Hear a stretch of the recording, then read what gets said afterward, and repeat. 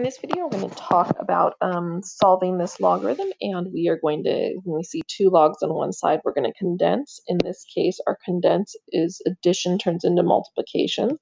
So I get log base 4 of 2x times 8, which would be 16x equals 3.